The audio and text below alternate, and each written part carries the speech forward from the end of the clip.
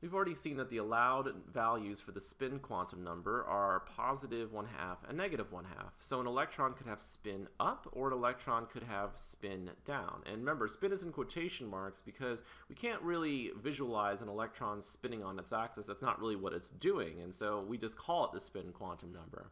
And so let's say we have two electrons, and each of our electrons has spin up. So let me go ahead and draw that situation here. So we have two electrons with spin up. Well, an electron is a moving charge, right? Moving charges produce magnetic fields. And so an electron is really just a tiny magnet. And when you have two electrons with parallel spins, the magnetic fields of those electrons add together. So we call this situation paramagnetic. So this situation here is paramagnetic. The magnetic fields of the electrons add together. If you have a situation where you have one electron with spin up and one electron with spin down, the magnetic fields of those electrons cancel each other out. And so we call this situation diamagnetic. And let's get some better definitions for paramagnetic and diamagnetic. So let's move down to here and let's look at the definition for paramagnetic. So something that's paramagnetic has one or more unpaired electrons. So we talked about an example where we had two unpaired electrons. But of course, you could just have one unpaired electron, right? So that's like a tiny magnet with its own magnetic field. And so something that's paramagnetic is pulled into an external magnetic field. It's attracted to an external magnetic field. And we can figure out if a sample is paramagnetic or not by using this special balance that I have. I have this picture of this balance drawn down here. So let's say that our paramagnetic sample is in here, so right there in magenta. And we haven't turned on the magnet yet. So here we have a magnet. There's a north pole and a south pole. So before we turn the magnet on, let's just say that our paramagnetic sample is balanced by some balancing weight over here on the right side, right? So there's a pivot point right here, but we have everything balanced perfectly, right? So let's now turn the magnet on. So we turn the magnet on, and the magnetic field lines go from north pole to the south pole like that.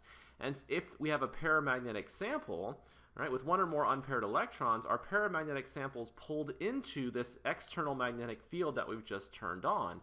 And so this is pulled down, right? So this whole part is pulled down. And so let me go ahead and redraw it here. So this would be pulled down into the magnetic field. And so our paramagnetic sample, right, is pulled into the magnetic field.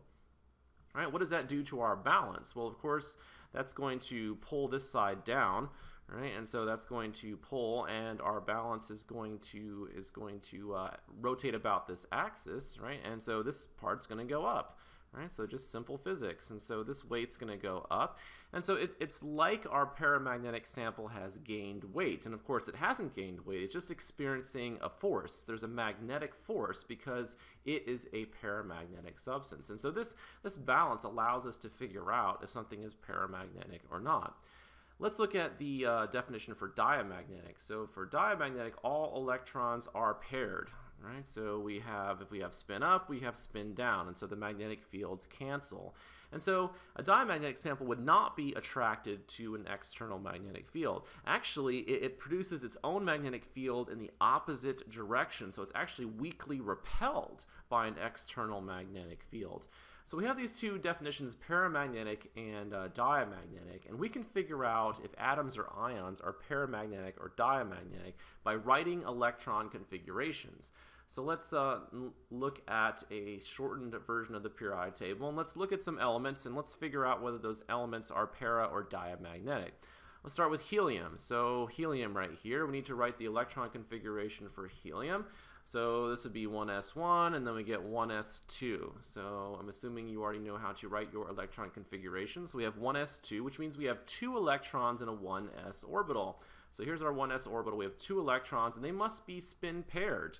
Right? So the electrons are completely paired, and that means that helium is diamagnetic. So helium is diamagnetic. So helium atoms, I should say. Let's do carbon next. So let's find carbon. Let me change colors here. So here's carbon on the periodic table. If I wanted to write an electron configuration for carbon, well, it would be 1s2. Right? So I'll start 1s2, and then we have 2s2. So 2s2, and then we have we're in the 2p1 and then 2p2. So 1s2, 2s2, 2p2 is the electron configuration for carbon if we write in orbital notation.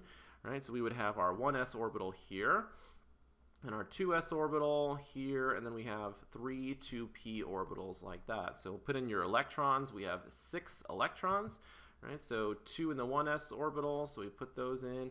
2 in the 2s orbital, we put those in. And remember Hund's rule, right? We have 2 electrons in the p orbitals, but we don't pair those spins, right? We don't pair those spins. And so we have unpaired electrons, right? So we have unpaired electrons here for carbon when we draw out the orbital notation. And unpaired electrons means that carbon is paramagnetic. So carbon is paramagnetic, carbon atoms anyway. All right, let's do sodium next. So let's find sodium down here. So here's sodium. We need to write the electron configuration. All right, so that would be 1s2. So let's write 1s2 in here. 2s2. Then we have 2p6. So 2p1, 2p2, 2p3, 2p4, 2p5, 2p6. So 2p6. That takes us to the 3s orbital, right? And so 1 electron in the 3s orbital, so 3s1. So 1s2, 2s2, 2p6, 3s1 is the electron configuration for sodium. If we did that on our on an orbital notation, right, we would have 1s orbital. Right, so we have 2 electrons in the 1s orbital. 2s orbital, we have 2 electrons in the 2s orbital. 2p orbitals. Right, we have 1, 2, 3, 4, 5, 6, and then we have 3s1, right? So we have the 3s orbital right here, 1 electron in the 3s orbital. Well, notice, right, 1 unpaired electron. An unpaired electron means paramagnetic. So sodium is paramagnetic, sodium atom anyway. All right, finally let's do sodium ion, so Na+. So the sodium atom has equal numbers of protons and electrons, but the sodium ion, we've lost one of those electrons.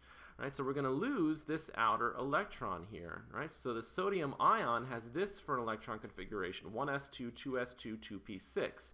And so we lose this one electron. Notice for the ion, now we have all paired electrons, right? So everything here is paired. And if you have all paired electrons, we're talking about diamagnetic.